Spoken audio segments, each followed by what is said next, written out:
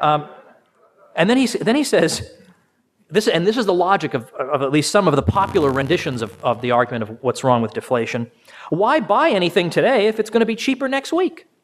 That's the argument. That if prices are falling, no one will buy. Because you'll say, look, I'm not going to have a cup of coffee this morning because I bet tomorrow it'll be 5 cents cheaper. And then tomorrow will come and you say, well, that coffee people think I must be some kind of a sucker. It's going to be 5 cents cheaper tomorrow. Like eventually you're going to break down and say, on the other hand, time preference exists, and I prefer goods in the present to goods to the same good in the future. I'm going to break down and buy that cup of coffee. In the same way that you buy a laptop, even though you know that a year from now you're going to feel like a sucker because they're cheaper and they're better and whatever. But at some point you need the laptop. But in this version of the argument, none of us are going to buy anything until we're on our deathbeds, and then we'll finally grab an iPod just as we're expiring. It's not how people act.